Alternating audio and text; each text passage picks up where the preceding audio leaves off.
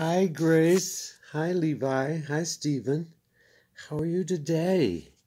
I am so happy to be here reading to you. So I got a new book today. It's called Pups Save the Party. It's a Paw Patrol book. Yay! Let's see if I can get this situated. Oh, I hope that works good. Yes. Pups Save the Party. This book belongs to, well, it's brand new, so who does it belong to?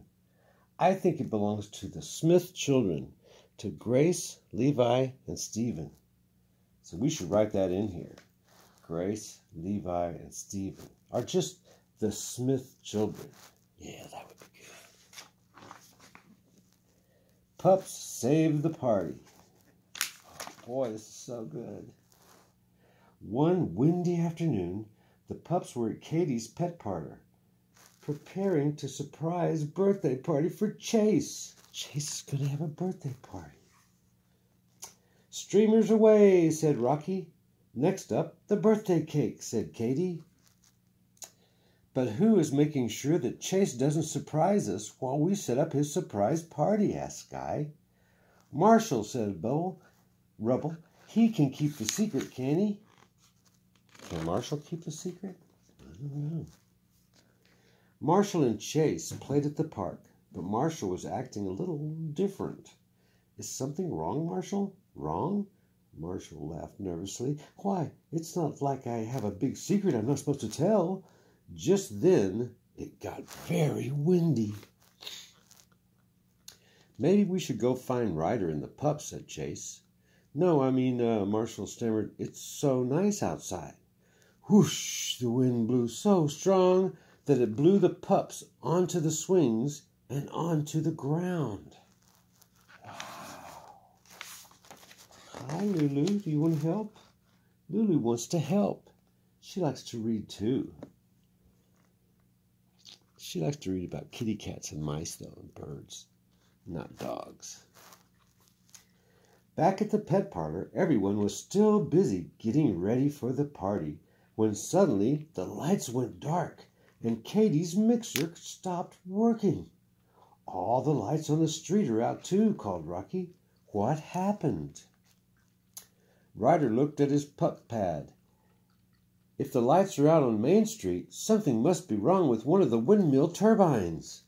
Without electricity, the cake mixer couldn't be used to make cake, and the music player couldn't play music for dancing. Would the pups be able to have a party for Chase? We're going to throw Chase a party no matter what, said Ryder, grabbing his pup pad. Paw Patrol to the lookout! The pups all raced to the tower, but without electricity, the elevator wasn't working. To figure out the problem, Ryder needed to get up to the lookout, so Marshall got his truck and raised the ladder.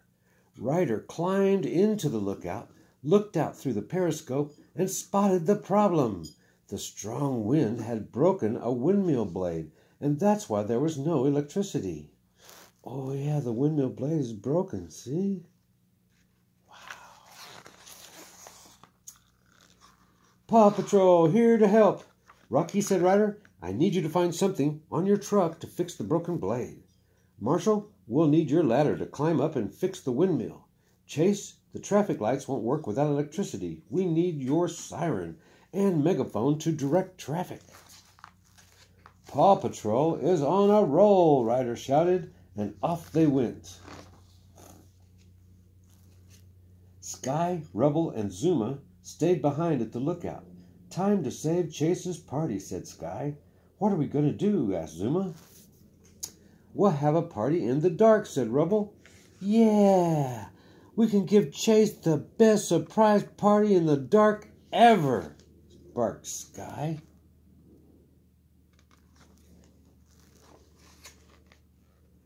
Over on Main Street, cars honked and honked. The lights weren't working, and it was causing a big traffic jam. We can't even cross the street in this mess, said Mayor Goodway. It's getting dark. Chase arrived and got straight to work with his megaphone. Woof, he barked. Everyone going this way, go now. Okay, stop. The drivers did as the police pup instructed, and the traffic cleared. The road was safe to cross.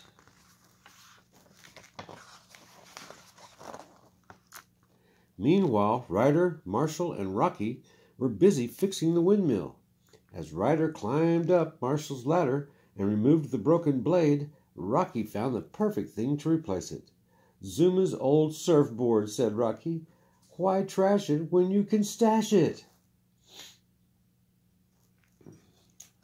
Ryder attached the surfboard to the windmill. It was perfect.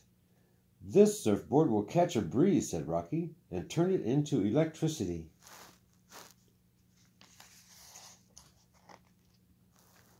Back at the pet parlor, the pups were playing flashlight tag in the dark.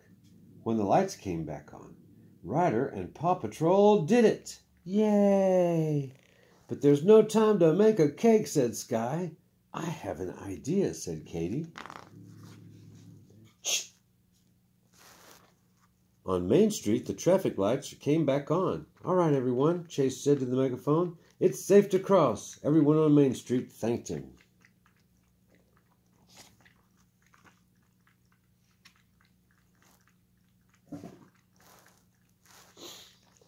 Just then Ryder called, "Chase, change of plans. We need you at Katie's." "On my way," barked Chase. Next, Ryder called Sky. "Chase is on his way, and so are we," he said. "Great," said Sky. "The surprise is all ready." When Chase walked into Katie's pet parlor, all the lights were off. "Hello? Anybody home?" "Surprise!" everyone shouted, jumping out from behind the counter. "Happy birthday, Chase!"